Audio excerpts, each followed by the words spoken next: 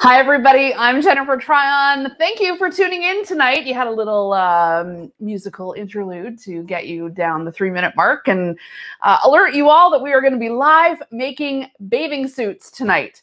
I don't know if you saw my post earlier, but lots of you were asking, how do we do it? How do you do it? I'm so scared to make bathing suits. I was right there with you, you guys. I was like, you know, I kind of would sew it sometimes and feeling a little bit nervous. Sometimes people help me sew things for shows, and I'm like, you do the swim knit and stuff like that. But no, I was tackling the swimsuit, and I'm so glad I did, because it was honestly, it was much easier than I thought. Definitely helps to have the right tools. The serger was the savior for sure. Having the right tools totally helped. But I'm going to guide you through over the next 3 lives. So this is going to be part 1, Wednesday, 7 o'clock, same time, same place. Part 2, Friday, we'll finish it up, part 3. And I think we'll probably get through, you know, a good chunk. But I'll tell you, I do think that you could make the bathing suit start to finish in less than 3 hours. And I really am going to take you through every single step. I don't have anything made ahead of time. I'm going to make it all with you live, which maybe at the end will make this wearable and maybe not. but we'll try. All right, Tamara, what's up? Got our first question. What's up? Do you need a serger to do the bathing suit? Do you need a serger? You do not need a serger, and I'm going to show you on the sewing machine what you can do instead of the serger. However, I am using the serger and the sewing machine because it is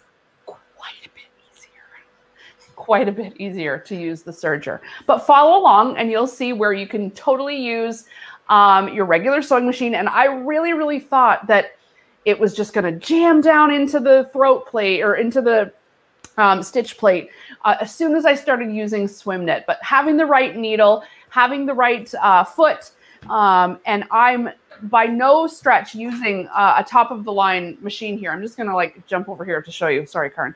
I have my pop. Sorry.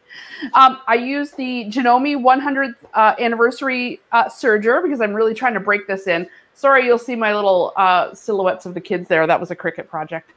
I haven't moved it yet. Anyway, this little baby is amazing. Love this little serger. Use this.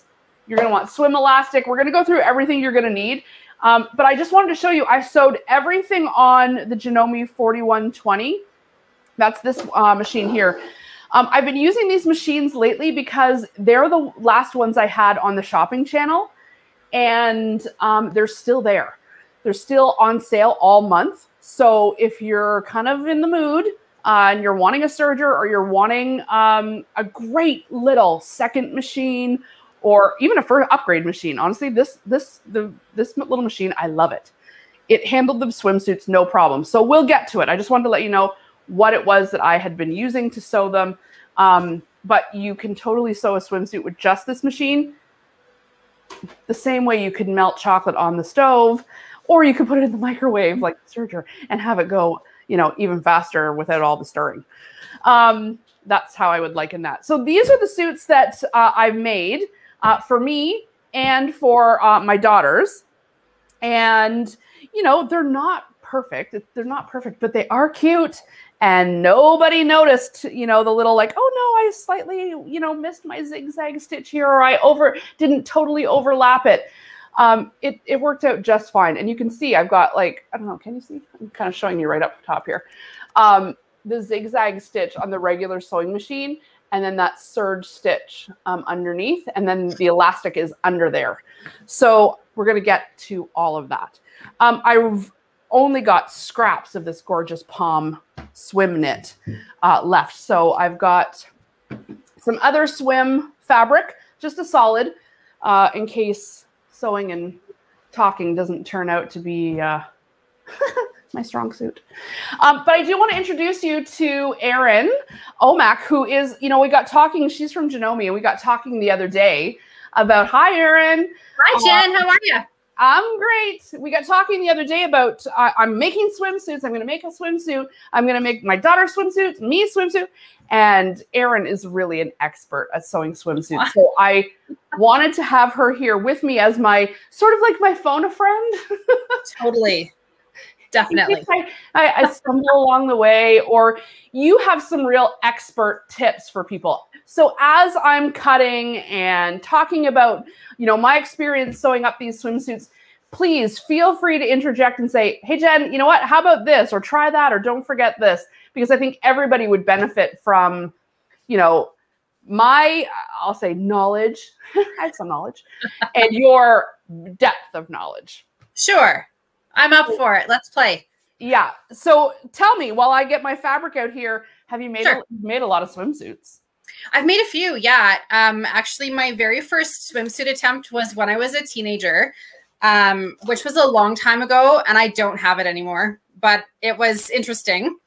Well, no one fits into their teenage swimsuits anymore. Those are the first to go. Totally. But I did snag a bathing suit top that I made my daughter out of unicorn fabric, and I used my serger, and it has ties. So I did pick up, you know, some handy tips when I was doing this one for sure. Totally. It was lots of fun. Definitely. Well, you know, swimwear is one of those things where it's like, no, not going there. That's really, even experienced sewers. So for anyone watching, let us know, have you sewn a swimsuit before, or are you going to be willing to try? Because that's what I want to know. Like, I can tell you, I've sewn on swim knit on the serger many times in demos and made, you know, swimsuits for shows and stuff, but not to actually wear for my own body, where I'm taking my own measurements, kind of making it a little bigger up top and a little bigger, you know, so that it fits. And I got to say, when I went through the pattern, I was like a large here. Some places I was a double X, and then other places. So it's like, you know, these are things that when you're buying a swimsuit at the store, usually mean it doesn't always fit that great. But that's the beauty of making your own. You can do those kinds of adjusting, right? Absolutely. Yeah. And I've done a lot of different grading for different patterns, because even when before I had kids, I never fit into the same size on all my areas. So being able to use an indie pattern like what you're using, and to be able to grade it to fit you, that's a real skill. And it's relatively simple to learn how to grade between sizes so that you can get that perfect custom fit. So what I noticed too, and let's just like stop and tell people what pattern I'm using. I'm using the Minute Mayotte pattern from Patterns for Pirates. We'll put it up in the title page. I used it as a scrap, but so you're not really seeing the picture of the title, but it comes with a full written tutorial every step of the way. It was easy to follow. We'll put a link in the comments to the pattern. You know, we're not getting paid for this to endorse this pattern. I just used it. It was a good basic pattern. So I can recommend it because that's what I made for my suits. I chose the mid back because there's a couple of options here. I'll show you up top. To go like sort of plunging neckline, mid or high. I probably should have went mid. It was a little plungy in the photos, I gotta say. A little too plungy. And it also made a note here that the pattern was drafted for an average height of 5'5". So that's something to think about, right, Erin? Because I'm like 5'8". And so if this is drafted for someone who's 5'5", then I might be kind of like in the crotch a little, like it might be pulling me down. Yeah, you might be getting some wedgies there, and that's not so comfortable. Exactly. I mean, we are going to get a little intimate in this live, you guys, because we got to talk about, you know, we got to lift it up and keep it in and not be, you know, showing it too much. Or maybe we do want to show it. Maybe go for the plunger. Hey, I mean, I did. I went for the plunging one, and then I was like, oh my God, I'm getting my picture taken with this on. What was I thinking? Tamara, question. What is the size range of the pattern? Yeah, so it goes from extra, extra small right up to 3X. And the 3X measurement in the bust goes up to 54 inches and 58 inches in the hip. So there's quite a span on the sizes. I also bought the bundle, the mini maillot for youth and the adult one. So the kids wore size 14. So it goes like right from like 2 up to size 14. I probably could have gotten them into an extra small or small. I didn't even think of that. And plus I like some supporting small shops and stuff. So I bought the bundle. Okay. Yeah. Can I tell you something about patterns just while you're doing that? So what's really cool about Patterns for Pirates is their sizing. Even if you can get a child into the adult sizing, their like tween sizing is really good, because sometimes with adult sizes, they're either too low or there's too much room in the chest area for maybe a child that fits into the adult size but isn't like the right shape. So I do love that they have that combination of the youth and the adult. It's true. It's true. Sizes. Because even when we're shopping at the store, my kids who are, 11 and 12 years old, they can sometimes fit into the women's small, but it is like they don't have the hips. They don't have the chest, so it is true.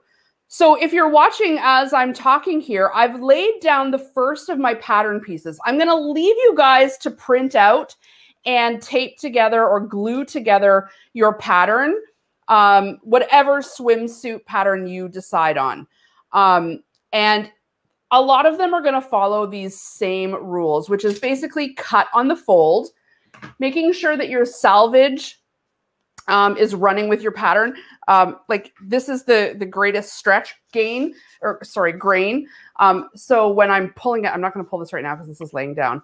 But your stretch, obviously swim knit is what you're going to be using here. And it's got a great 4-way stretch. But even with the 4-way stretch, there is a side that pulls a little bit more than the other side. So east-west is what I kind of like to do from the selvage is the good side. That's the side you want your pattern to be showing with the arrow. And I'm keeping my selvage and I'm cutting on the fold, which of course, if you've ever made any sort of clothing, you know that you're basically getting equal sides on both sides by cutting on the fold. So make sure that you line your pattern piece up. And I'm a little off the camera here, so maybe Karen can get it here. The pattern has notches. The only notch on this pattern is right in the crotch. And that little notch, this I found very helpful for piecing the liner and the main fabric together. So just make sure if the pattern has notches that you don't just skim over those, because later on when we're assembling this, that little notch, I'm just putting a little, like it's like a little V, make sure you keep that in. So this is the back of the swimsuit that I'm cutting here. And then I'm going to cut the front next. And I'm going to do the same with the lining. And I'm using the rotary cutter. You could totally use scissors. I just find the rotary cutter, I don't know, Erin, what do you like, cutting with the scissors or the rotary cutter when you're cutting out patterns like this? It kind of depends. It depends on like the space that I have to work in. It depends if I'm using tuna cans to hold the pattern down or not. Well, that's a good idea. Yeah, tuna cans make like the best pattern weights. And so no one eats tuna at my house, so I use them as pattern weights. And I do like the rotary cutter, but I actually typically use a smaller one for when I'm cutting clothing. I find I can get into the curves just a little bit better with that, just one size down from the one that you have. Yeah, I think that's probably a good call. Yeah, Tamara. Going back to the fold as it comes off the bolt. So let's do it together here. So here's how you would probably look at your fabric when you got it at the store, with the selvage right here. Like there's the selvage. So you're going to fold it. And then my second front piece, we're going to cut on the fold.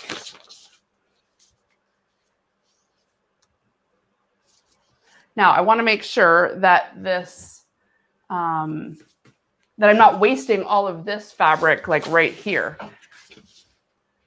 So I'm going to pull my fold over, and that's sometimes why I turn it towards me, and then so that it's just a little bit easier to pull the fold, and so I'm not wasting as much fabric when I lay it down. If you don't have a cutting table, which most people I would say probably don't have a cutting table, but I feel very lucky to have this cutting table. Use your dining room table, use the floor, use whatever big surface you got. I think they still have these ones at TSC. It's the Arrow Kangaroo cutting table. I love this table. It's exactly the right height, has the mat that fits. All right, I'm just using my pin bowl to hold down my pattern, but I love that idea with the tuna cans. So there's the selvage. I could probably pull it just a little bit more. There's the selvage, and there's the fold. And this is where the pattern says fold. Look at my janky taping job. I could not find any tape, so I had to use washi tape. So, oh well. I think it's so pretty though. Well, it's such a waste. I like it. But honestly, I have so much washi tape that it's like good that it gets used for something. Tamara, question? Is there an easy way to adjust the length? So what, Erin, you tell me, because let me show you guys what I did. Sure. This actually, I can show you with my washi tape because at least it peels off easy.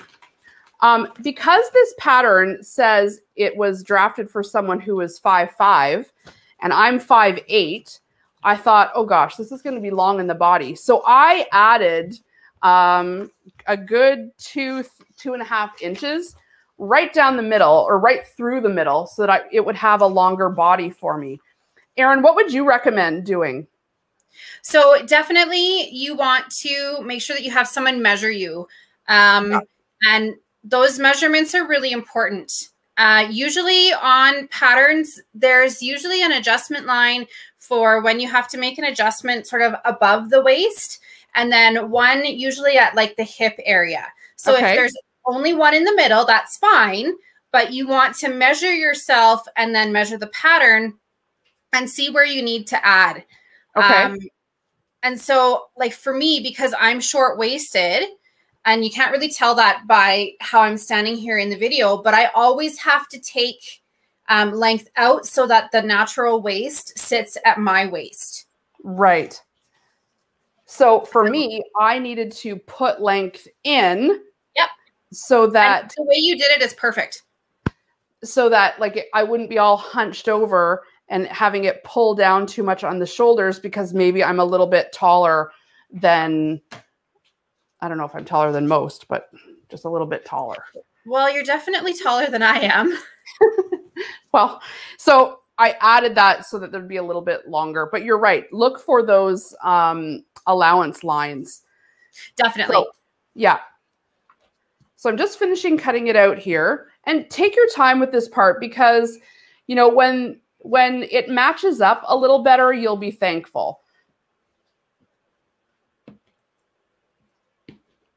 I have another question. So is now a good time to talk about grading between sizes? Sure. Just hang on one second. Tamara, what's the question? Sorry. Where is the best place to find swim knit in Ontario or Canada? So there's tons of online retailers that have swim knit, or claim to have swim knit. Things are very tough right now in terms of stock. Erin, do you want to talk to this a little bit? I know you've got some swim knit on your website. Yeah, I do. Go ahead. So I've got swim on my website, and Jen, you can put the link in if you want to my website. A lot of fabric companies in Canada they do custom printing, and so we can actually get really nice, good quality swim fabric. I mean, that being said, not all swim is created equal. If you are looking for the most budget-friendly swim, it may not last the same length of time as a higher quality swim would. The other thing to look for is whether or not the swim fabric has any sort of SPF rating. A lot of swim that is available now has a 50 SPF rating, which is really nice for, you know, being out in the sun, being at the lake or at the pool. and you just, then you sunscreen your skin, and the bathing suit protects the rest of your body. But there are actually lots of places to find swim knit. And I can definitely, Jen, I can send you a link of shops for sure. Yeah, for sure. There's lots of online shops that do. I had a very hard time, I'll tell you, finding extra swim knit. I had the Palm fabric, which I think I got like a while ago, right, Tamara? Like 2 years ago, maybe, because Tamara every summer is like, when are you making a bathing suit? And I'm like, any day now, any day. So I've been kind of just sitting on it. And so I hate to use stuff that like, and especially when I knew I would post it, but it's also like, I can't let it sit here either. And sometimes stuff sits in your stash for like years, right? Well, and it's important to mention that, because actually with swim fabric and elastic, anything that has like Lycra in it and it sits, that can actually end up breaking down. So you want to make sure that you have relatively new-ish, supplies, so that you don't go and put it on and have unfortunate incidents in front of small children. Right? All right, well, that is actually a good point. I did use this old swim knit, so let's hope it's fine. You're probably okay. You're probably okay. New elastic, so maybe that's good. The hardest working part will be okay. I also got new liner, so that Palm fabric, which I love, but I mean it's I'm white. Impressed. It's white.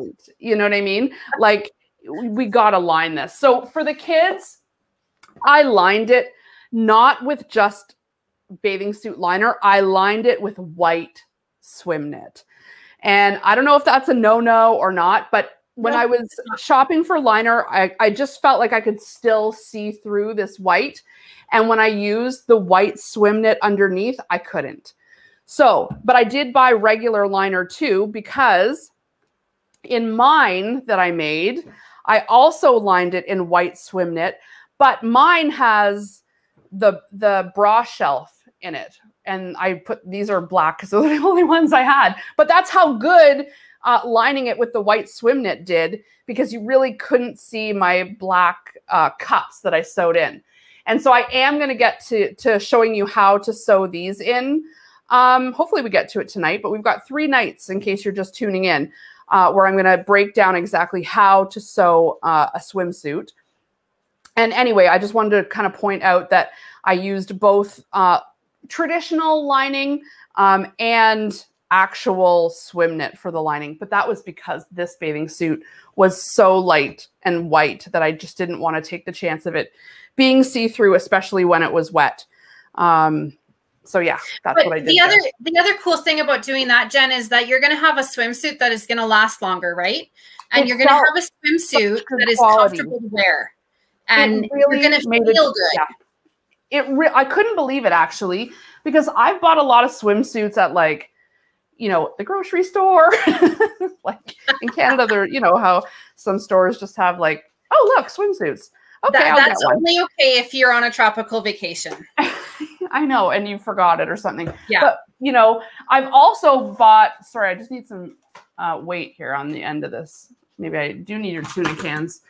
I've also bought really expensive swimwear where they like measure you and they bring you the suit and it's like $300,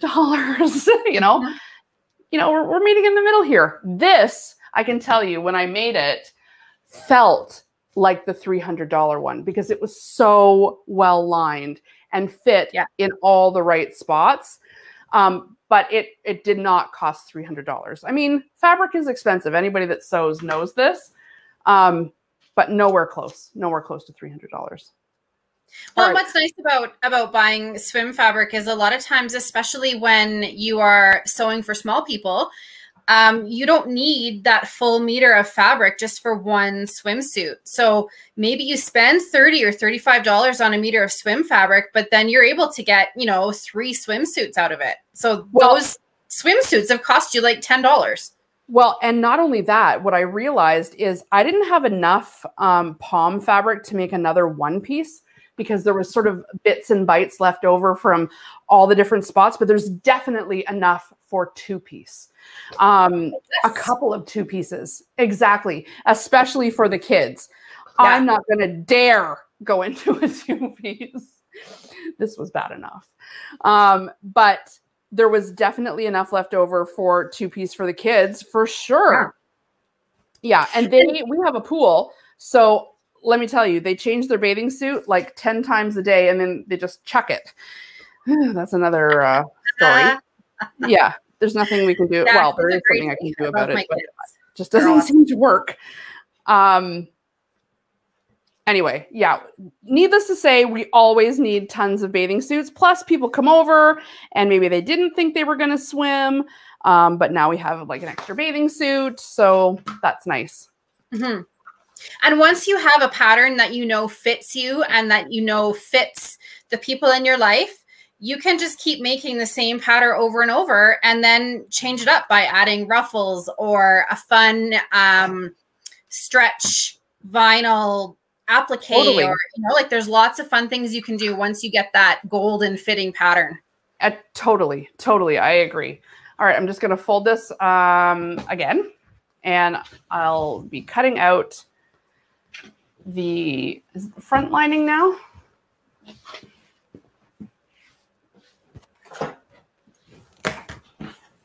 Someone was asking if you made your own top. Did I make this top? No, I actually did not make this top. But when I got this top, I was like, I could totally make that top. I mean, people that sew or craft, is this not something we say to ourselves like multiple times a week? I could totally make that.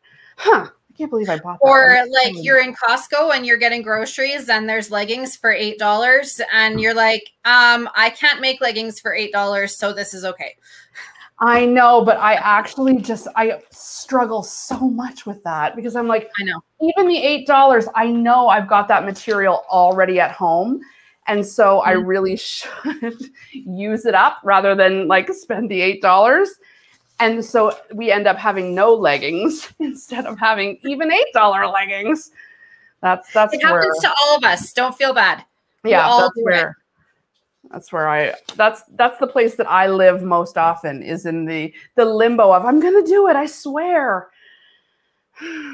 But that's why I had this swimsuit material for 2 years. But look, I finally did do it. All right, did I just cut out this one? Let's just make sure I'm not cutting 2 of the same one. I kind of like it when yes, I did. Look at that. Good thing I checked. I kind of like it once the pattern comes out because look, you can tell this is going to sew up really quickly because there's the front lining. There's the back lining. I guess I kind of thought the swimsuit was going to be like far more involved than what it really turned out to be. Now, I will say doing the bra shelf in it is a little more involved than the kids' ones that were just lined. And so just keep that in mind. The kids' ones you can just whip up. The ones with the bras in them are there's that extra process, which I would say, you know, creating the bra shelf is pretty important for most of us, but maybe not critical. But if it is, just leave yourself a little bit more time and recognize that, like, you might do the bra shelf first, and then move on to like the actual swimsuit, like another night or whatever, if you're making it over the course of a week, which is probably what's going to happen with us here tonight. I'm going to get this cut out, and I'm going to cut out the bra shelf lining, and I'm going to start by showing you how to sew those cups in, or at least how I did it. I'm sure there's lots of ways that people can do it, but I'll show you how I did it. And Erin, please feel free to chime in if there's a way that you know works better or differently. You know, and people kind of find their way. People find their way. The other thing I was going to say about once if you get that practice with putting in bra cups into a bathing suit, you're already set up to make other perhaps more scary things like an actual bra. Oh, boy. Yeah. Could you imagine? I have. They're amazing. Have you made your own bra before? I have, and it's actually it's under my shirt. Really? Okay, I won't make you show us, even though I want to say show us. Fine, I won't say that. But is it like the swimsuit where you're like, huh, this is really comfortable? So comfortable. Like, I will not go and buy a bra again. Really? Now that I've got my fit, it's like it's a little time intensive because you do have to make sure you have that fit, and that's where that grading comes in and accurate measuring. Yeah. That's really important when you're sewing things that are going to end up being really close to your body. Is you have to make sure that you're measured properly. But if you can make a bathing suit, you can definitely make a bra. Okay, well, maybe we'll have to do another one of these series. Yeah, what do I have to wear the bra in the picture next? The bathing suit was not enough, for God's sakes. No, you just like lay it out nice on like something and add stuff to it, like a flat lay. You don't have to model it. Maybe I'll just whatever. Here we are. What do you think? Well, if there's no boys here, I could totally show you my bra. But there's always friends. There's always that that scary moment of, do I actually want to do this? No, of course not. Don't do it. Don't do it. It's all right. All right, I dropped my pattern and I think some bra cups went flying. Tamara, go ahead. Diane has a question for Erin. Okay. Do you teach how to make your own bra? You know what? That is something I can totally do. And I am going to be partnering up with someone who I'm sure you all know in the sewing industry. Her name is Liz. And I'm going to be partnering up with her soon to do some more teaching.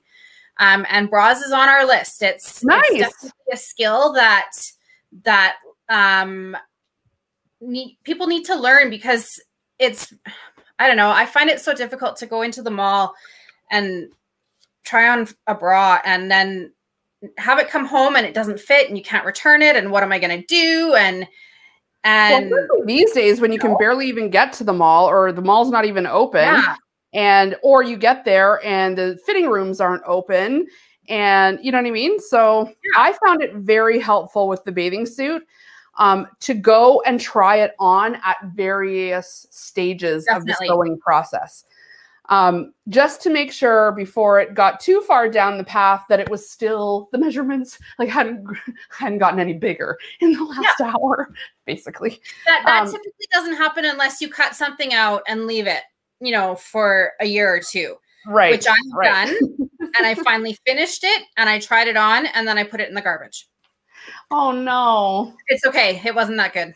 Oh, okay. So this, you can see I'm cutting out of the lining also, which is the front bust lining. And there's a back bust lining. And I wanted to point out that for the shelf, I actually, even though it only said to cut one, later in the tutorial when I was reading the pattern, it said you could cut another one. And I found that it really worked well to sandwich the bra cups in between the lining, even though there's going to be a separate lining in the suit, that this had its own extra lining too. So I'm going to cut two of the front bust lining out, and then I'm going to cut the back. Does that make sense to you, Erin? Yeah, definitely. You can also use something called power mesh for lining. And if you're not going to put cups in like what you're doing, having a layer of power mesh is really going to help with the support on your body, because it's meant to be like Spanx, but it doesn't hurt your pancreas. It just sort of holds everything in so that it's not, flailing around. I didn't have any power mesh. I didn't have any power mesh, and I couldn't get any sort of fast enough. So I thought, okay, this is but two layers of swim, like two layers of swim fabric will still give you enough support with the cups, right? It's still a good, what you're doing is good. So there's my two, and then I'm just going to do one for the back. So is the lining also swim knit? So I got this at Lens Mills, and interesting, because I said to the woman at the counter, I'm looking for swim lining, and she said you can use anything. And I thought, but why? Doesn't it need to be able to stand up to the chlorine? What do you think about that, Erin, that she said, here, choose from this lining, and it wasn't necessarily the swim. So the I have used swim lining for like a whole bathing suit, but in the like crotch area of a bathing suit, I typically will look for a cotton lining. Yeah. Just because, you know, if you're going to the beach or you're going to the pool for the day or the water slides and that kind of thing, you know, you do have to be careful of different parts of your body that are maybe a little more sensitive. So right. I would put cotton in the crotch area for sure. Okay. But right. anywhere else, swim lining is good. Or swim lining. Yeah, swim lining. So this was sort of like mixed in. She knew I wanted swim, but I do think if like this does feel like swim lining. But I do think in a pinch, like I would use this as like a slip because it is 4-way stretch, which is really what you want. Regular dress lining you wouldn't use. Yeah. It's not stretchy. So, but I could see if I needed to use this as a lining to like a stretch skirt that was a little see-through, I think you could use it for stuff other than swim too. Yeah. And you can also get like from other shops, anywhere that has like an athletic knit or what they call an athletic knit. Those are a little bit heavier weight than just a regular swim. And so they're going to stand up really nice for things like rash guards. And, you know, if you wanted to make those Bermuda shorts, like if you're going scuba diving or anything like that. Right. It's definitely heavier. Okay. So I've got my pattern pieces cut out here. Let's just move the pattern. So I've got one back lining for the bra, and then I've got a back, show me where you are, here we are. Then I've got the back of the actual swimsuit lining. I've got the back of the swimsuit, this is the front of the swimsuit, and the back of the swimsuit. So I know the cutting is a little bit laborious and I probably could have done that ahead of time. But I just think when you're starting something new, it doesn't hurt to just see it done start to finish so that you know, yep, I am doing it right. And sometimes even though we might take, you know, cutting out something like the pattern, you know, for granted, like, okay, I can cut out the fabric easily. You know, it gives us a chance to say, yeah, I'm cutting 2 of these out and why. One backing and using a full knit, swim knit in some versus just the knit lining. Okay, so now what I'm going to do is I'm going to set my big pieces aside and let's, now if I was not putting the bra shelf in, we literally could just start sewing this up right now. And honestly, we would have this probably done by 8:30. Like this is the longest part of, if you're not putting the bra in, is just cutting it out. It sews up pretty fast after this. It's the bra part that takes a little bit longer. So let's get started on that and see where we get. Okay, so there's my front. You can kind of see the low plungy neckline that I chose. I probably should have amended it while I could, but I didn't. I'll send you some lace. I'll send you some lace and you can just like put a little lace in the top and you'll be good. Yeah, exactly. So you're going to want to have cups. Sorry, I've dropped one of the cups here. It's somewhere. There was a question about the cup. Okay, tomorrow, what's the question while I look for the other cup? Do you use a special type of cup insert for swimwear? Yes. You want to have something that stands up to chlorine. Hold on. We're just looking for the other cup that has fallen somewhere. It's where? I've got my cups handy if you wanted me to show them. Yeah, show us your cups. Thank you. Sure. So I have these ones. They're from Dritz, and I think I got them. They might have come from Amazon. I'm not sure, but they're quite sturdy. Like they're not super bendy. So they are going to give you that good support. The other thing that you can do is you can harvest the cups from a bathing suit that is that you don't have anymore. Like you want to get rid of it, throw it out. That's what I did. And save the clasp in case you want to do something with a clasp. That's what I did here. I totally stole these out of an old bathing suit that we didn't need anymore. And I'm actually not a fan of having the big moldy cups. I would rather it actually just be like no cups at all. But I don't want it to be see-through. So I'm quite happy to have, even though these are like so tiny compared to what's happening here. It's okay. It's mostly for me about the coverage versus the actual support, because I don't really like that big cupped look. So this is mostly so that you can't see through it, or like for coverage if I'm like freezing cold, let's say. So here's, and they're also handy. There, just one more thing before you go on. They're also very handy for if you're doing any sort of like sports in the water. They do give you a little bit of extra protection if you're, you know, playing pig in the middle and you go diving for something. That's happened to me. That's a good call.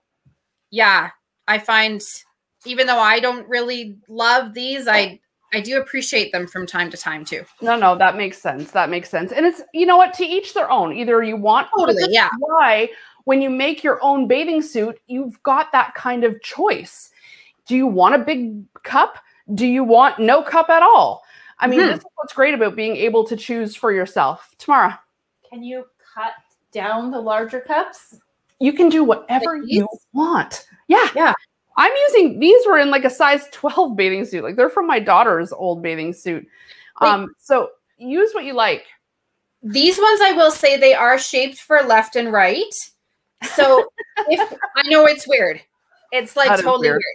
But if you are going to cut down a set of swim cups that you've purchased, just make sure that you're cutting them down in the right shape so that you don't end up with like two left, right? Two left boobs. Yeah. I'm calling scam on this. I'm saying some sort of marketing, some man in the marketing department of the swimsuit bra makers alliance said, I know what will make them buy a set. We'll call it left and right. Maybe I'm totally wrong. That's funny. It's funny though.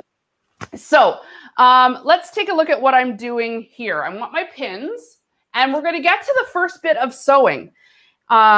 And that's to sew in your actual cup. And I'm just going to use a zigzag stitch. The machine we're using tonight is the Janome 4120. And that is a great machine. I love this little machine. You know, I have, you know, I'm so lucky to get to use so many nice sewing machines along the way, because sometimes I'm on HSN and they've got this one, or I'm on the shopping channel and they've got that one. And so I get to play around. And recently I was on the shopping channel in Canada and this machine was on, and it's on. So I was on a few weeks ago, but the machine itself, because it was called a blockbuster, that means they keep the price, like they keep it on sale for the whole month. So the price is still on sale. I think it's regular somewhere around like $1,500 for this little machine. And I know you might be going like, what, $1,500? That's such a small machine. This machine has all of those great features that you've got in like your S3, your S7, like the scissors, the alphabet, multiple decorative stitches. But I think it's on sale for $9.79, and they're still doing the payments. Like, so you can spread your payments out. Honestly, it's a good little machine. And so it doesn't have as big a footprint as some of the higher end machines, but you're not sacrificing. So I've had a couple people write me when I told them I sewed it on this machine saying, I love this little machine. This is a machine I have as my second machine, or this is a machine I have at the cottage because I don't want to bring my big, you know, 15,000 or S9 or something like that. And this little guy really does the trick. And without having to sacrifice like the scissors or the speed control or any of the computerization. So you're still getting tons of stitches. You still even can go ahead and, you know, put someone's name in their swimsuit. I actually should have done that since I made matching ones for my daughters. But you could do that because you've got the alphabet. So yeah. Oh, I see Liz Thompson is right on this live. I can see her in the questions. Hi, Liz. I'm so glad you're here. I hope you're proud of me for making a bathing suit. Okay. I'm choosing the zigzag stitch here. Go ahead, Tamara. How do you know the exact spot to put the cups? So you want to make sure that you're at least, and I'm pushing them even a little further into the middle than I did with my other ones. I would line them up, to be perfectly honest, when you've got a bra on, and see exactly where you kind of need them. This is why you're making it yourself, so you can like poke and prod and be like, yep, there they are. And I would center them just like that. The pattern itself said to kind of center them in the middle, make sure it was about 1.5 inches away from the sides. And I followed the pattern last time. And when I put the bathing suit on, I really felt like the cups were a little too far out. So this time I knew to put them right in the middle, hold it up, kind of feel where you're going to need them and where it's going to lie. And that's where I put them.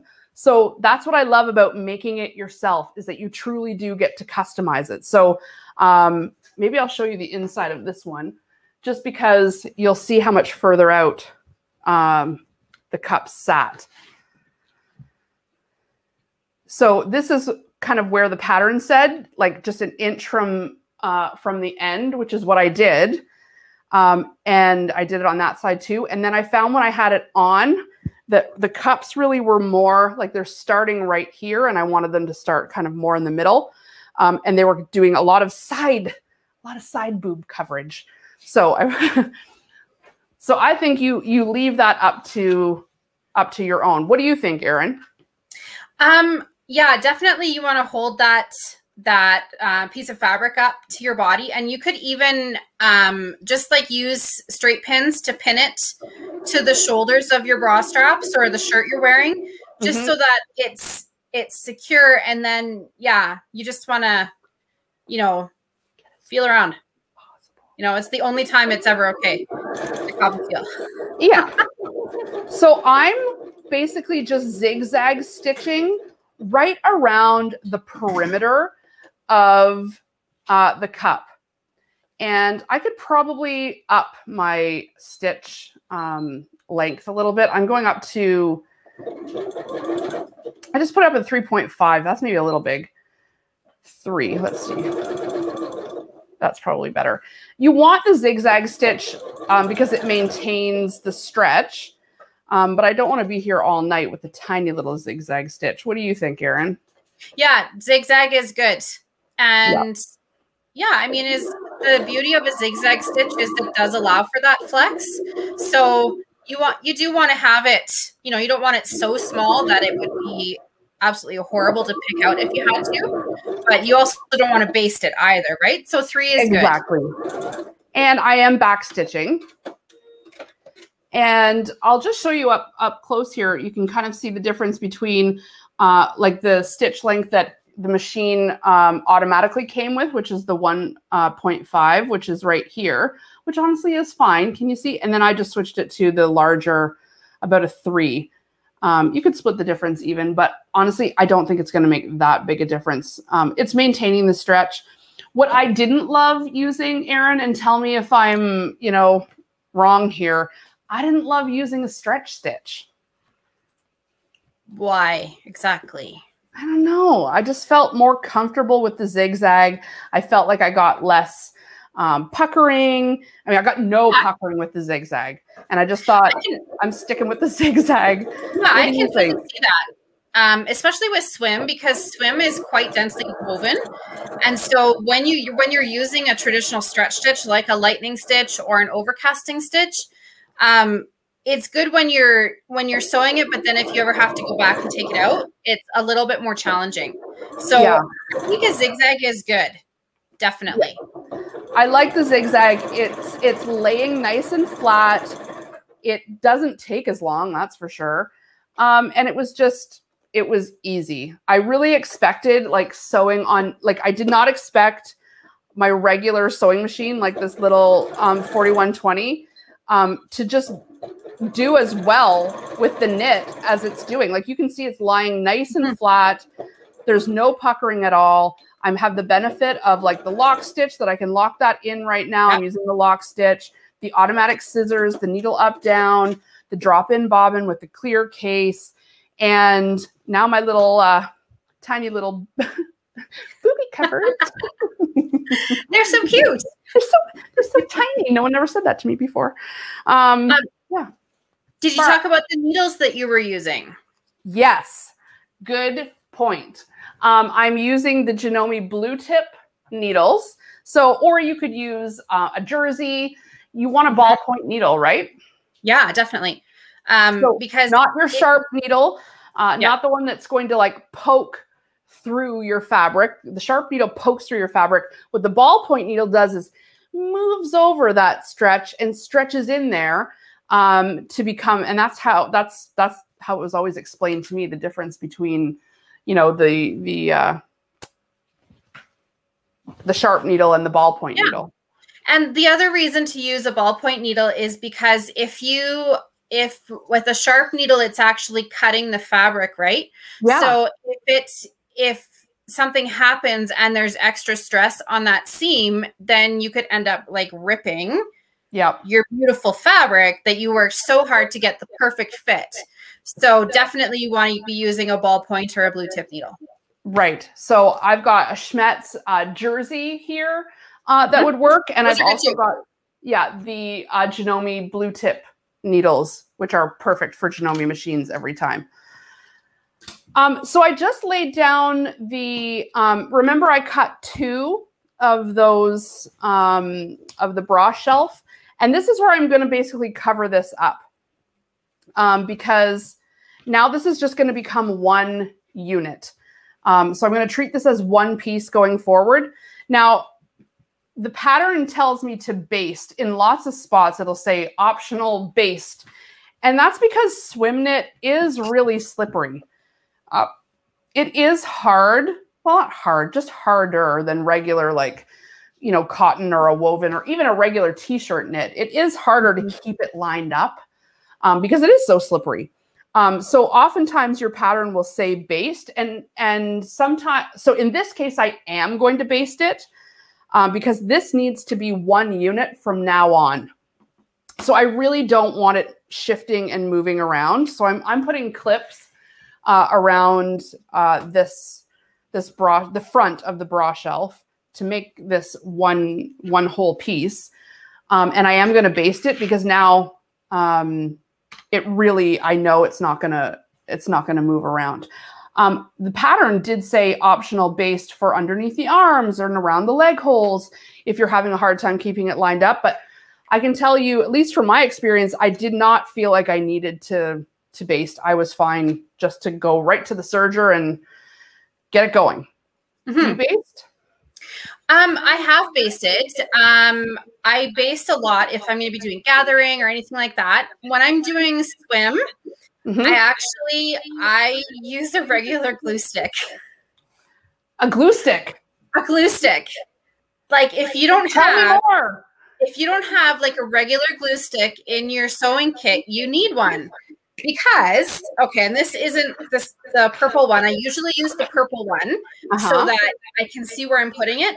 But these kind of glue sticks, they're washable. So they're going to wash right out. But what are you using? So you're sticking the fabric together?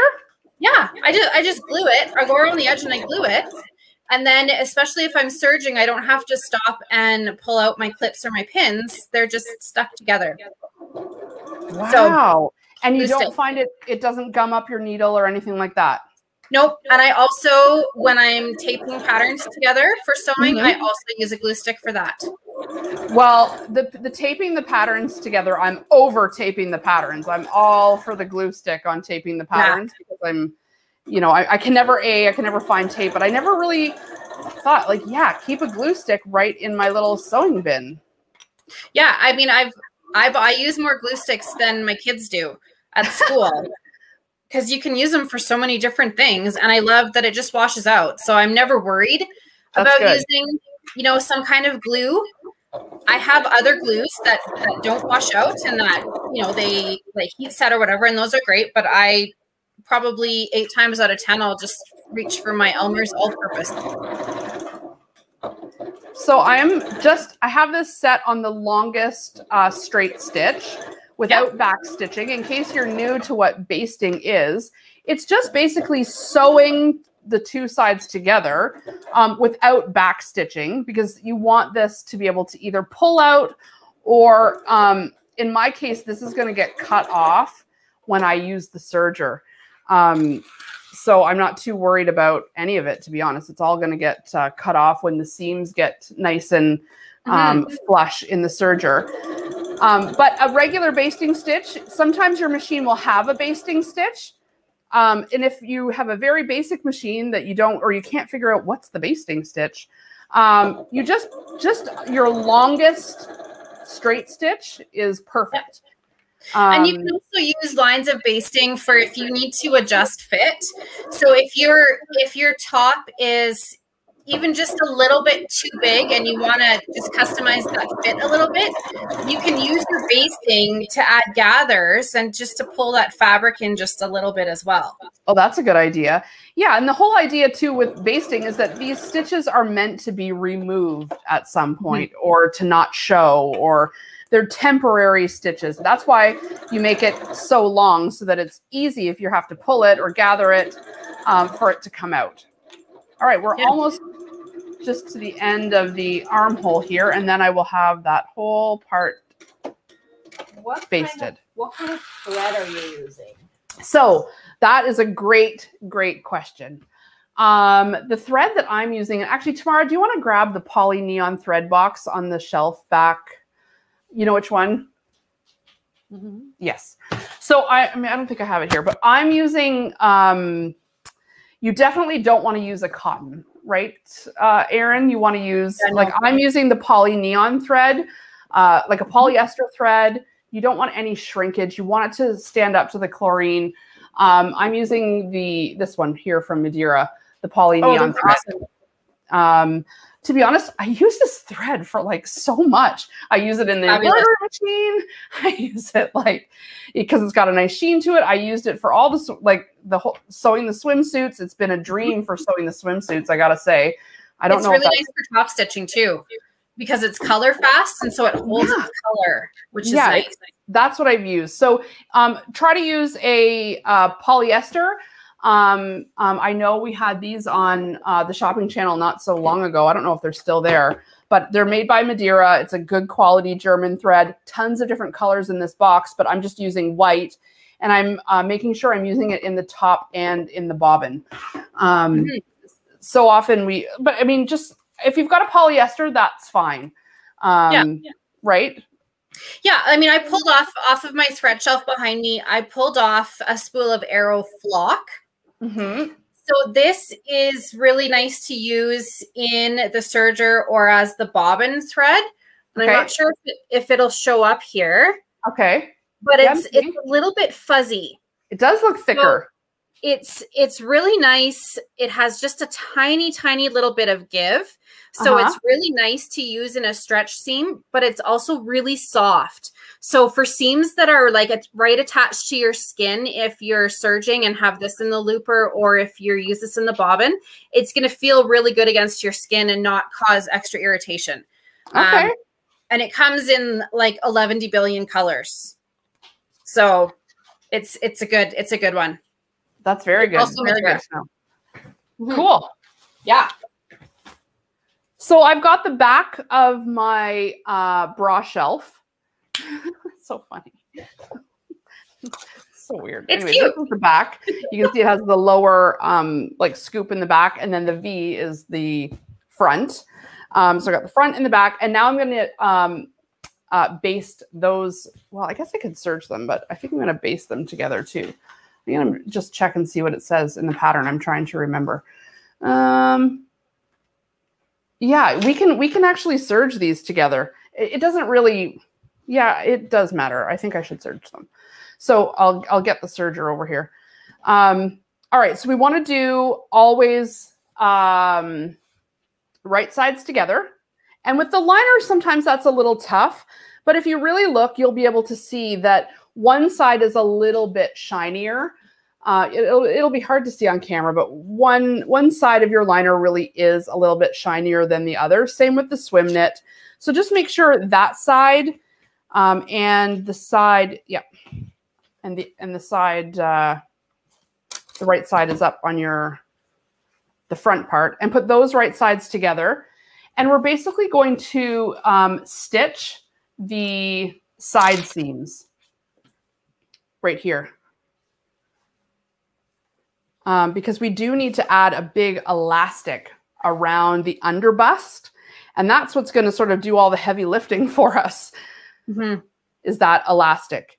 And I didn't attach my elastic with the serger. I used the regular sewing machine. What do you like to use? Serger all the way. Yeah. If I'm doing swimwear, I definitely want to use my serger. I've done like waistbands and all kinds of sewing where you stretch the elastic to fit the fabric and then you serge it and then flip it. That is my preferred method. I find it's quick, and because that's what I'm used to, I can easily do that. If you haven't done elastic on the serger before, a bathing suit is a great way to practice those skills. Definitely. I think you could do it. Well, I think I could do it too, but I don't think I am. That's okay. So, baby steps, right? Yeah, I mean, I'm scared. All right, I'm going to move this over. I'll send you a link, Jen, to a video that shows you how to unpick serger stitches really fast. Oh. And maybe that will help you feel like putting elastic on with the serger. Well, yeah, the unpicking. I usually just cut it right off and make my seams smaller, but that works too. You know. All right, I'm using the I love this serger too. Look at the pink. It's so cute with the white. This is the Janome 100th Anniversary Serger. It also is on special price right now on the shopping channel. We had it on when I was on just a little while ago.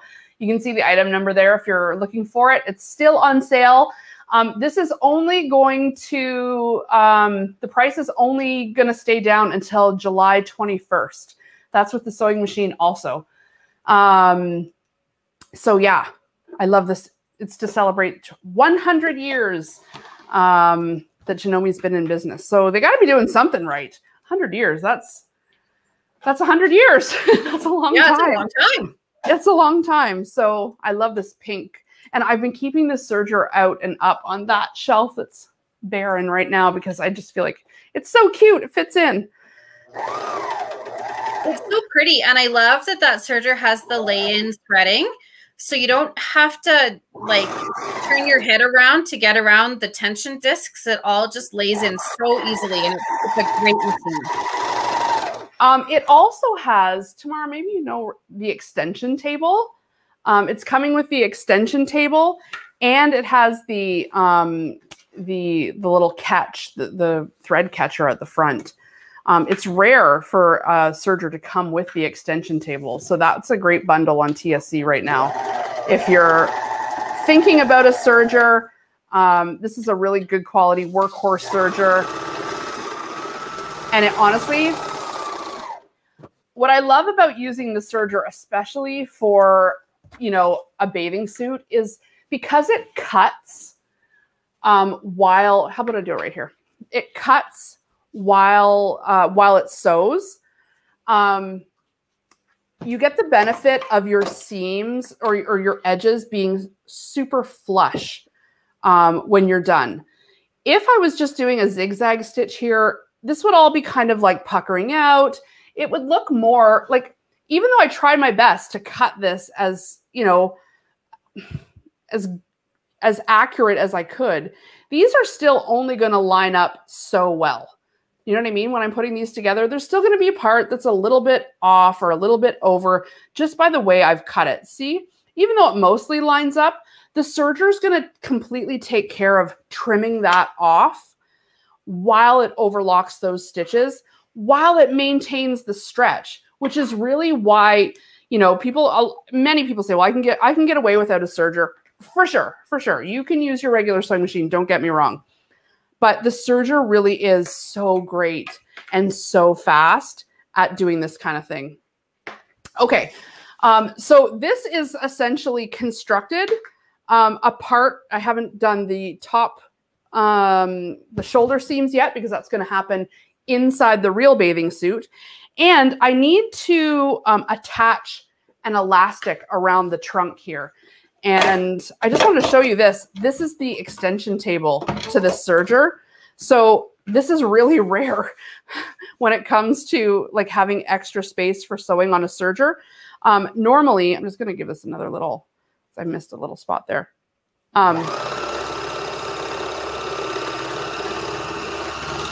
Look at how I can fit my whole hand across the bed here. Normally, I'd only have this much space to serge in, and that's what we're all kind of used to, those of us that have a serger. But having that little extra extension table that comes with the serger, this is really nice. Tamara, how's everybody doing out there? Are they staying with us? They are. No one's. I do have a question. Sure. Erin. Oh, sure. Yeah. What was the name of the thread you showed everyone? For sure. It's from Madeira, which is the same brand of thread that Jen's using. And it's called Arrow Flock. So there it is. Flock. So Madeira has a line of thread for the serger that's called Arrow Lock. That is 100% polyester. And I think, Jen, you have it on your machine. Your serger. It's right here. So this is Arrow Lock, yes. Yeah. So Arrow Flock is that fluffier one. Mm-hmm. And it comes in all the same colors that the Arrow Lock comes in. And you were mentioning that it's just like a little softer on the skin. And do you find that it holds up a bit better if you're like for chlorine and stuff? Well, it is 100% polyester, so there's not much that can damage it. Yeah. So I do find it's good. That is one thing to remember when you're buying elastic and stuff and findings for your swim.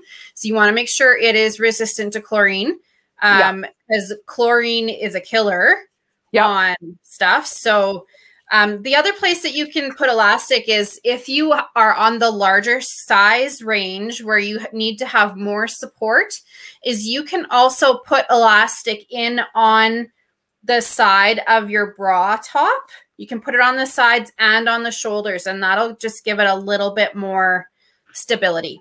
That's a good idea. This pattern doesn't call for it, so I didn't do it, but I can see how it totally would. So if you're just starting out and wanting to, get your feet wet with sewing with swim knit, I think you can get away with, just following the pattern as is. But Erin's right. Once you realize, okay, I can do this, the fabric is not impossible to work with. It's actually working.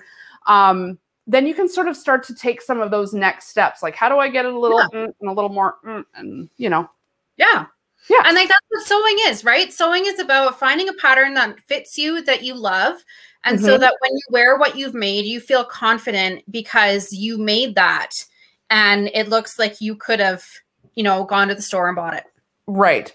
So I'm just checking out here on the pattern because you were talking about the elastic. So I've got two kinds of elastic here. Both are swim. This one I just bought by the meter, and this one I bought the whole roll. And I also wanted to point out some elastic that you might see at the store that, I mean, I have no stake in this game, you guys. No one from any elastic companies is saying, promote my elastic. No, I'm just telling you what worked. In the store, the lady was like, no, I really think you should buy the clear. This is the one that stands up to the chlorine the best. And I was like, that looks like very hard to sew, but I'll do it. So I did buy some because I thought, okay, I'll give it a try. But everything I've read and all the tutorials, even the pattern was showing the cotton, which is also, for swimwear, the cotton swimwear elastic. I bought this one by Dritz. You can see I bought the whole roll in the 3/8 inch. And then I also bought by the meter, same stuff, but 3/4 inch. And this is what I'm going to use under the bust. And I did sew with the clear one just to give it a go, and it immediately broke. The thread, like going through it, like just basically it was like cutting it. It just split it, and it was a total waste. So what I like the clear elastic for is for that seam stabilizing. Okay. When you need your seams to have just a little bit more stretch. Yeah. And then the other thing that I've learned about elastic is to exercise your elastic before you sew it on. Yes. That helps it to retain the shape and the elasticity a little bit better. And then we can say that we totally exercised today. Absolutely. Look at me. I'm doing my exercises. So I'm just cutting this for my under bust measurement, which I'll say I'm proud to say is 33 inches. Okay, let's just fine. It's 36. No, I'm just kidding. You do want it to be about the same as whatever your band would be on a bra. Oh, really? So let's just put this around me because I'm going by the size. Oh yeah, that's good. So it ends about here. So I've got like this much space, but you want it to stretch. Yeah. Because that's what's going to help like keep them up, right? Exactly. Yeah. And when it's stretched and tucked under nicely, you will have less tendency for the tissue of your chest to like slide underneath. Right.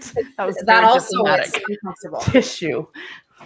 I'm trying to be, I don't know. Is it okay to say boobs on video? Like, I don't know. Well, we already did. Yeah. So I'm going to say yes. I'm going to say yes. We won't be any more vulgar than that. Or we could be, whatever everyone's into. So Karen's asking the Serger model.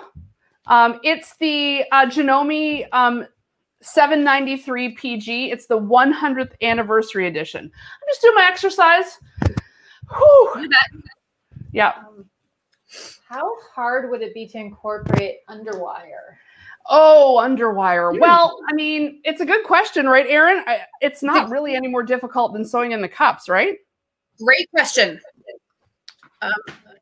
So I think if you want to incorporate underwire, it's probably better to make a bra first because the wires for bras need to sit in a channel, and there's different sizes of underwires according to your chest. It depends on the shape. It depends if your chest is positioned like more in the middle or if it's more on the sides. So I would say make a bra first, and then you can use that bra pattern to make a bra top with underwire to go in the lining of your bathing suit. That's a good idea. That's a good idea. I'm just attaching the two ends of the elastic here. I've butted them together like totally flush. And I've kind of put them together like this, like, let me see here, like this. Like these are the ends of the elastic, and then I'm zigzag stitching across them, basically to make a loop so that my elastic now loops. Right. And I'm back stitching over it just a couple times because I think I kind of needed to make it a little bit bigger. You can also overlap your ends if the pattern, I've seen other patterns call for it where you overlap your ends about 1/2 inch. And that works as well. The only thing about the overlap is that if you want everything to just lie super flat, as flat as possible, then you just don't have a little extra lump. I don't know about you, but I do not need any extra lumps. No. All right. And I'm going to back stitch. I need to turn this machine down a little bit. I've got it on like basically like as high as it can go, which is not good for. It's nice to have that speed control.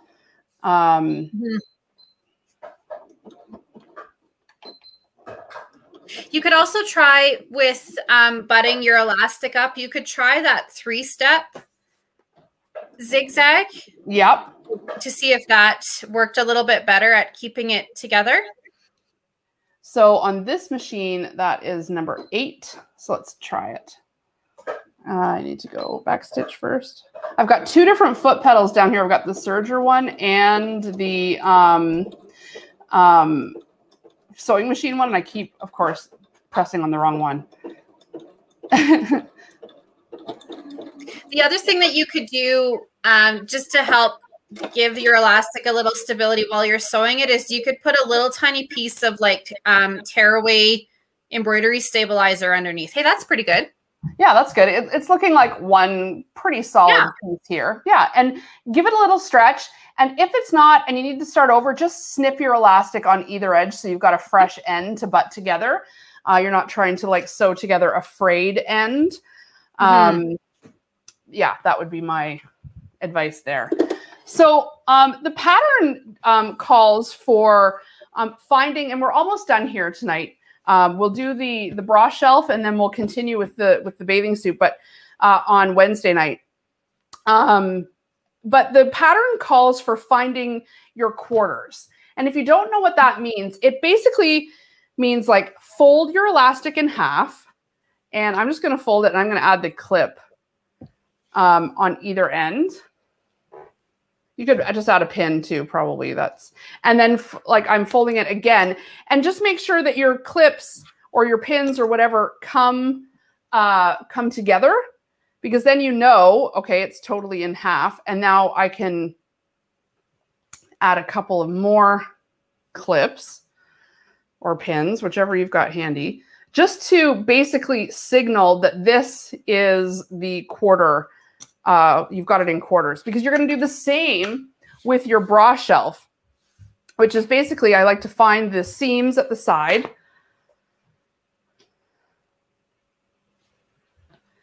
And I don't think I have any clips left, so I'll just use pins.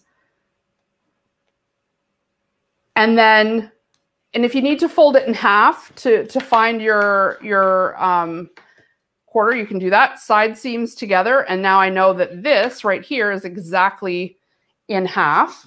So put another pin to mark it. Same with at the back.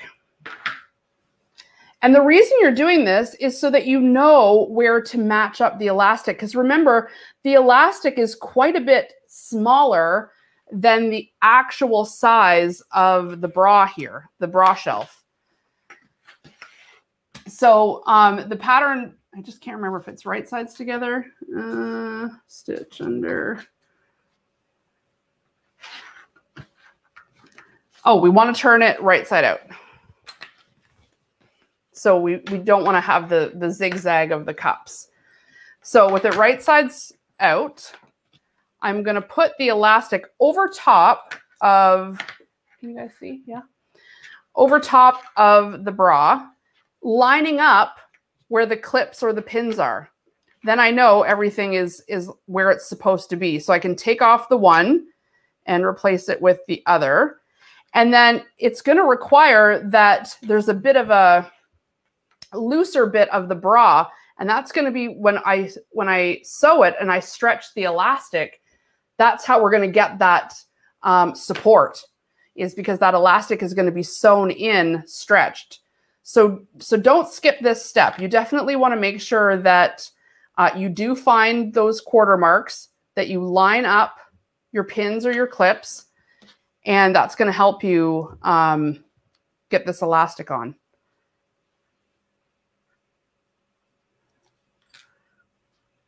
How are we doing there, Erin? Yeah, good. I was just going to say about quartering the elastic, that also helps you to make sure that the stretch is evenly placed around. Yeah. And it's a much smaller area that you need to keep stretched while you're sewing, instead of trying to stretch the whole thing out. Yep. You need to stretch that one little part as you're sewing it. That's a good point. Now, I'm going to zigzag stitch here. You could also use your serger. But this, honestly, this little machine is great for installing elastic. It's been great for the whole thing. So the pattern calls for the stitch or the elastic to kind of just hang about a 1/4 inch off of the bra top.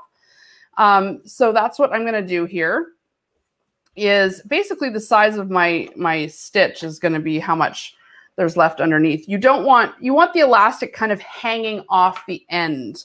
You don't really want the liner to go all the way. So Karin, maybe we could get just a little close up here, where I'm going to have about this much elastic hanging off of the bra. You see?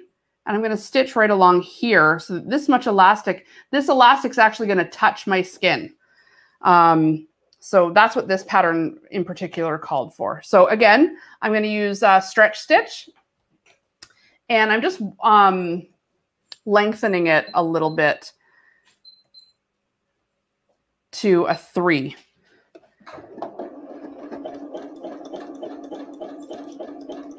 And now I do want to make sure that I'm not pulling. I just put a few stitches down so that it's nice and it's holding. But you'll see if I were to just sew flat here, I'd have a big bubble at the end right here, because I need to stretch this elastic out like this so it meets the whole way, but I don't want to be stretching the lining. So hold on to the elastic, stretch it back, but let the lining lay flat. And then I'm just zigzagging down the line here.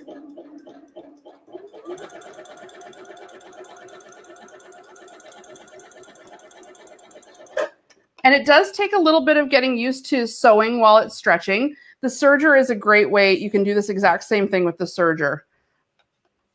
And it'll maintain that stretch. But if you're not at that spot yet, the zigzag stitch will do just fine. Totally. And you could also try with your other hand, you could stretch it a little bit on the other end when it comes out, and that might, yeah, like that. Yeah, for sure. I actually wasn't having any problem guiding it through, so I did just kind of leave it. But when I did it before with the last bathing suits, I totally needed to not pull it, but guide it at the other side. For sure.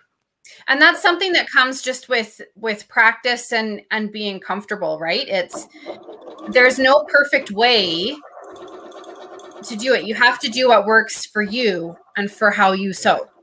For sure, for sure.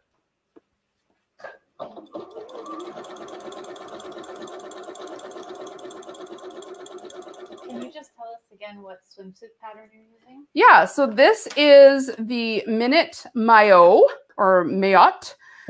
Maillot, for the non-French or for the French. The Minute Maillot pattern from Patterns for Pirates. It's in the description above, or I think we've got it in the comments at this point now also. And they have quite a few swimsuits. A lot of like independent pattern companies. I was surprised how many had swimwear patterns, which is really kind of nice. There was lots of choice. This was, to be fair, the most, I wanted like a very basic beginner one piece, looks like a very standard bathing suit. There was a lot of patterns out there that were very retro and very like, you know, they were very cool, but I really just wanted one that was going to let the fabric do most of the talking, since my swimsuit sewing skills, I was still putting them to the test, right? And so I was like, okay, I'm fine for the fabric to kind of be the hero here. And for the pattern, it's a great, easy, perfect beginner pattern because it is so basic. And honestly, with a swimsuit, that's mostly what we need. I think you're doing a great job. Aw, thank you. All right. So now you can tell, like, there's literally not, I'm getting right to the end here. There's no bubbling. There's no extra elastic left because the quartering, it's perfect. I am going to back stitch though. Make sure this stays nice and automatic scissors. And now I can show you right up and do a little inspection. Make sure you didn't miss anywhere. Oh, I did miss one right here. Yes, Virginia had a question. What's up, Virginia? Would it be helpful to mark a 1/4 inch off of lining so you don't miss the lining when attaching the elastic? So would it be helpful to mark a 1/4 inch off of the lining so you don't miss the lining when attaching the elastic? So I guess marking where a 1/4 inch on your actual. Yeah, I guess you could mark it. I guess you could mark it. It doesn't really matter how you mark it, whether it's, am I understanding what she's asking right, Erin? I don't know. Like, yeah, I think she's asking about putting a guideline on your lining piece to line up the edge of your elastic too. Yeah. I mean, you like the 1/4 inch mark. Yeah, you could. You also can you can eyeball it pretty easy. But yeah, you could line it up. But the problem is, like, you're not flipping this over. So unless you're going to sew it upside down, which you totally could too, one side you're not going to be able to see. So if you're marking it, as long as you don't mind having them or use your disappearing marking pen, for sure. That's another place where that basting would come in handy too, right? Because you could just sew around it with a basting stitch and line up the elastic with your basting mark. For sure. So this is it. This is the bra shelf. That, you know, it did not take too long to put this whole thing together. And the rest of the bathing suit's going to sew up like pretty fast. We've been on here, well, an hour and a half now. So I'm going to probably wrap it up for tonight, because don't sew tired, you guys. That's when mistakes start to happen. But I hope you'll tune in on Wednesday night, same time. We'll be here. We're going to stack up the actual bathing suit pieces and get to serging all of the seams. And I hope you found this helpful. Please let us know in the comments if there's any more detail you want us to go into. You'll definitely want to tune back in, though, because we are going to serge all around the bathing suit, layer this up, and we're going to serge it all together in one piece. And then presto, we're going to turn it right side out, and it's all going to be in the right order and completely lined. It's a bit counterintuitive how this comes together. It comes together really fast. But then we're also going to get into the elastic that's going to go around the armholes and the neck hole, the leg hole.